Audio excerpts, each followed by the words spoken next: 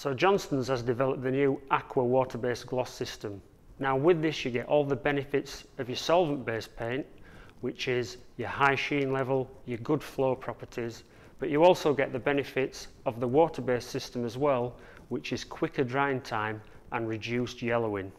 But what's really good about it to me as a professional decorator is the fact that it feels just like your traditional gloss. During application, you may notice some slight differences how the paint applies between water-based and solvent-based.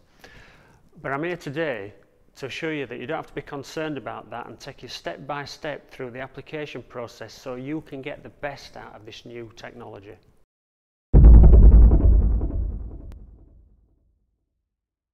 So we've all been in the trade long enough to know that the key to any successful paint finish is the preparation.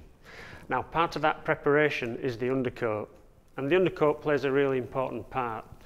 You need an undercoat to deliver a good firm, solid foundation with really good flow.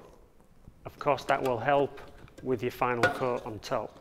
So if we compare the Aqua undercoat against a more traditional solvent-based undercoat, I believe it delivers the same benefits and properties such as good flow, good opacity, but most of all, good application qualities. As a professional decorator, that's what you need. You need a paint to work with you, to be easy to apply. And I think that's what you get with the new Aqua water-based undercoat. So with the benefit of the quicker drying times you get with the Aqua undercoat, that will enable you to move the job on to the next stage and put the top coat on in no time at all.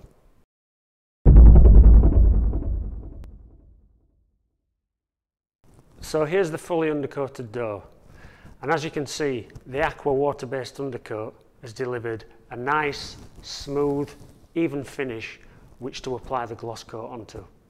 Okay, so we're going to start the application process now, and when you're applying these paints, it's important to use a good quality synthetic brush.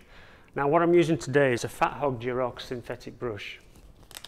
Now using a good quality synthetic brush allows you to apply lots of paint, and that's what you need when you're applying these water-based products.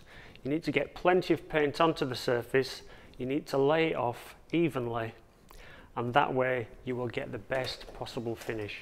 So once we start applying this paint, the first thing you will notice is how easy it goes on. It's much more like a solvent-based gloss in its application. Now it's important that when you're applying it, that you apply a good amount of paint and you lay off in one direction.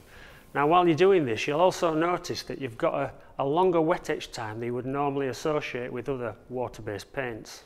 I would say the Aqua water-based gloss system can give you a finish that you can be proud of. Let's not forget as well it's water-based, so that means it's friendlier to the environment. It's also got low odour properties, which makes it more pleasant to work around for yourself and your customers.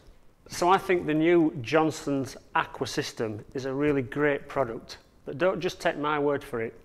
I've listened to what an experienced painter had to say at a recent paint trial.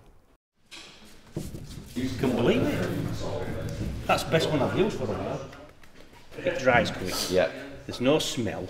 You've got your oil-based paints that everybody complains about when you're in hospitals. Oh, we can't use them in hospitals now, but anywhere else. And it's the whiteness. Because it's obviously... It stays white. You don't get this yellowing that you get with the old solvents. Yeah. When it first started, I wasn't keen on them. Right. But then we did trials. We did trials for all of them, and Johnston's came out tops. The application of the Johnston's new improved water-based Aqua system is really impressive. It feels so much more like the solvent-based glosses we've been used to. Why don't you give it a go? I'm sure you won't be disappointed.